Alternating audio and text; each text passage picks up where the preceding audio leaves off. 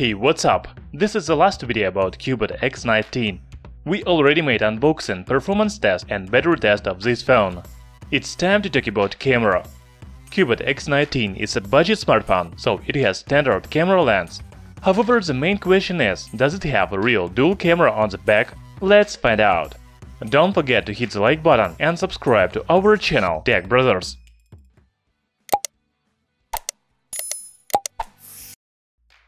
Cubot X19 has a dual rear camera, 16-megapixel main sensor with f2.0 aperture and 2-megapixels secondary sensor for bokeh effect. Antutu and other benchmarks don't show the second sensor. It means that the second sensor on the back is not used for bokeh effect. It is fake. The selfie camera has 8-megapixel sensor with f2.2 aperture. This is Sony IMX219. Talking about camera app, it doesn't differ from other MediaTek devices. There are two big buttons on the bottom, photo and video. On the top you can find panorama mode, bokeh effect, beauty and others. The settings menu is also standard. There is GPS location, exposure, white balance, as well as anti-shake, face detection, photo and video resolution. Also you can find electronic image stabilization in video settings. Now let's look at real sample photos. Cubot X19 makes really nice photos in daytime. They have good detail and colors. As I have said many times, all budget phones make the same photos in good light.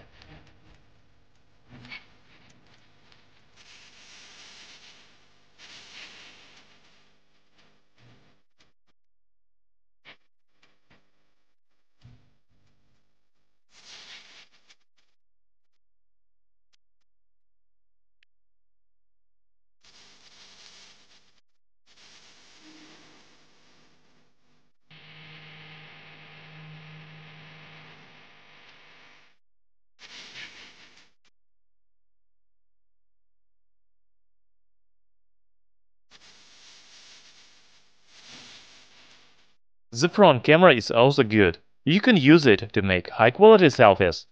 As for the bokeh effect, it is fake. The benchmarks don't show the second sensor. In practice, there is the circle in the center and the area around it is blurred. Yes, you can make pictures with bokeh effect, but this is very uncomfortable because you have to do everything manually. The photos in low-light conditions are grainy, but I have seen worse images on budget smartphones. Cubot X19 makes pretty good photos for its price.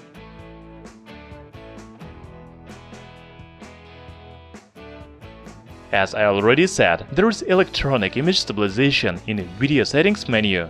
Of course, the footage is not as smooth as on the flagship phones, but still good.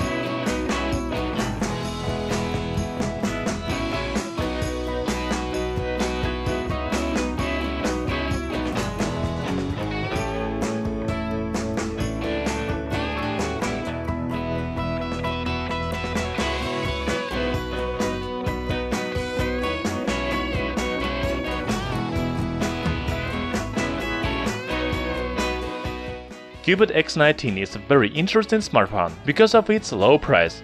Of course, you cannot expect high-quality photos from $120 phone. However, it makes really nice images in daytime and even in low light conditions.